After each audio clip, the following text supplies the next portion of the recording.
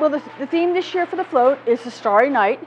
So our students are making pictures to go on the float, and we're going to do essentially the stars, the moon, the different constellations, and our theme is all West students are the star of our universe.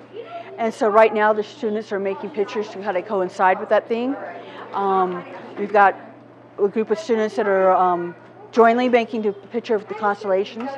We have other ones doing pictures of stars and the moon and that type of thing. It's Saturday the 24th. The parade starts at 10, and we'll get started on 30th Street, and it'll go down Colorado Avenue to Bancroft Park.